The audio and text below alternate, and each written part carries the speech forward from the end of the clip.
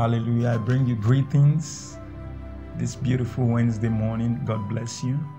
Thank you for all the support and all the encouragements.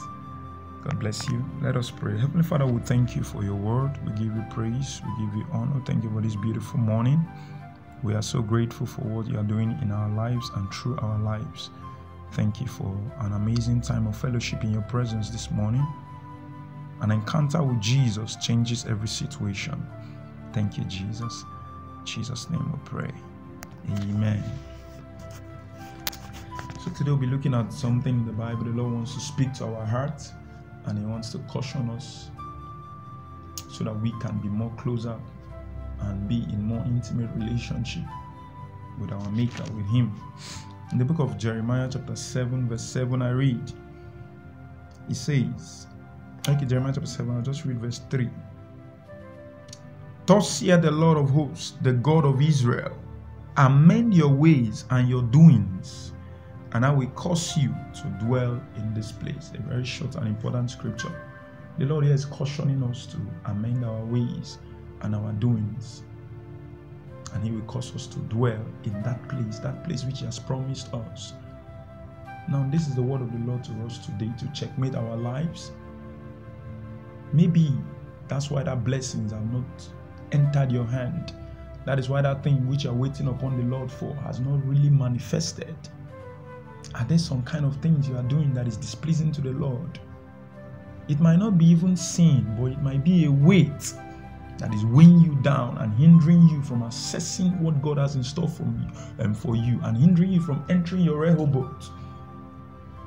Amend your ways and your doings.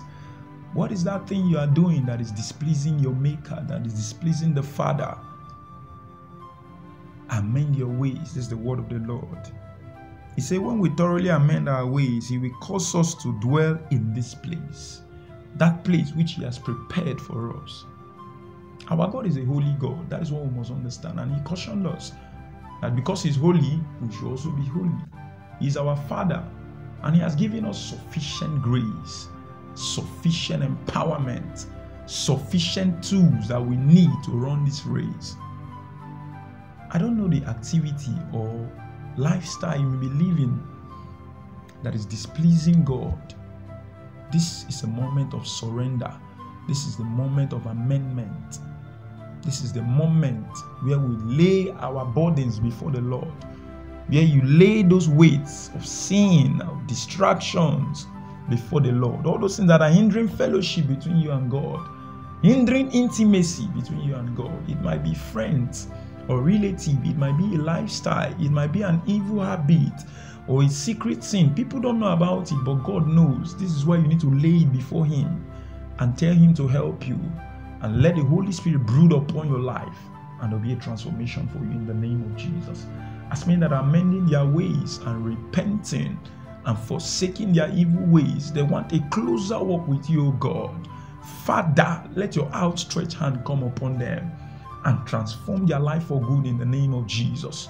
You are in the business of saving souls, redeeming the people. That is what you died for. These are your people, the people you died for. We are the ones you died for. Help us, O God. In Jesus' powerful name we pray. Please, if this message has blessed you, please remember to share to your loved ones, your family and friends. God bless you. See you tomorrow. Bye.